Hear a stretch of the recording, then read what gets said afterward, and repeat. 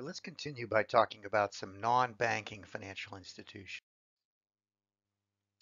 Up to this point, we've examined banks as the major financial institutions in the United States. However, other firms also provide financial services, loans, and other traditional bank-like products. Non-banking institutions that perform financial services include such things as insurance companies, large pension funds, mutual funds, brokerage firms, and finance companies. There are many non-financial firms that help finance customers' purchases of expensive equipment. Automobile companies such as Ford and General Motors have traditionally also had credit subsidiaries to help their consumers finance their cars. Insurance companies are businesses that protect their clients against financial losses from certain specific risks or specified risks like death, injury, disability, accident, natural disasters, etc. In exchange for a fee, they provide, the fee is called a premium, and they provide this coverage in case there's some sort of a large scale loss. Pension funds are managed investment pools that are set aside by individuals or corporations, sometimes unions or other nonprofit organizations that provide retirement income for its members. One type of pension fund is an individual retirement account or an IRA, which is established by individuals to provide their own personal retirement. 401ks, 403bs, the first for profit companies, the second for nonprofits, are other types of pension fund or retirement accounts. We also have um, mutual fund pools, which are individual investor dollars that brings a bunch of people's money together to invest in a large number of well-diversified securities, generally considered to be the safest investment for more passive investors that don't do a lot of analysis and tracking of the securities, the individual securities themselves.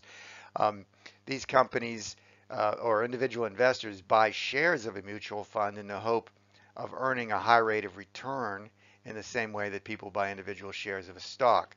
Individual shares, of course, have risk that that company will run into trouble, whereas a mutual fund uses sophisticated financial modeling to diversify away some of that individual risk.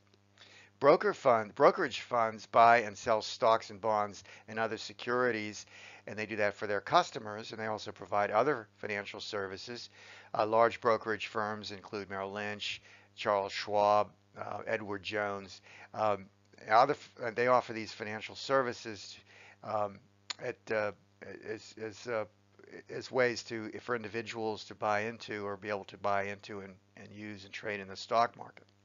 Most brokerage firms really part they're really a part financial conglomerates, and they provide many different kinds of services besides just buying and selling securities. For example, Merrill Lynch is also an investment banker, as is Morgan Stanley and Goldman Sachs.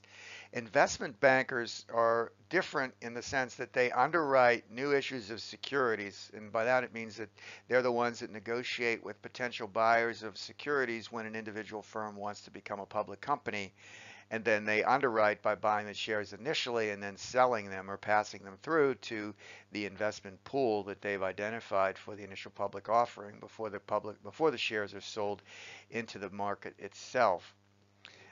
Municipalities need to raise money in the capital market. For example, they also underwrite bonds and states to sell their financial products into the general marketplace by underwriting those situations, doing all of the analysis essentially and making the shares available to the public. A new issue in a market is called a primary market because the sale of the securities is done for the very first time. They come from the treasury of the company and are sold first time for the market as a primary market offering. After the first sale, securities trade in what's called secondary markets, where you buy from a different investor. You buy through a brokerage firm. Finance companies, they're businesses that offer short-term loans at substantially higher rates, usually, and interest in bankers because they're assuming more risk. Commercial finance companies make loans to businesses, requiring their borrowers to pledge certain assets like equipment, inventories, unpaid accounts, and this is done for collateral for loans.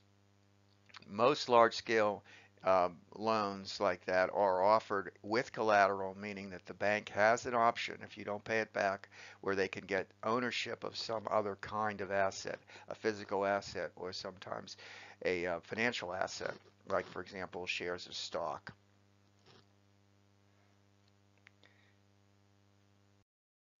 Here's an example, State Farm. Their users input their information into this website or into their website, and they can gain auto insurance quickly and conveniently. I think we're all aware of various kinds of insurance companies. Another important financial firm is called a hedge fund. These are large pools of money that are managed and used to invest in activities that promise high returns on investments. These are usually private money, large pools of private money from high wealth individuals or institutions. There's a high minimum initial investment requirement for those who wish to participate in a hedge fund, and consequently, only the wealthy, the high net worth, they call those kinds of individuals, are able to be involved.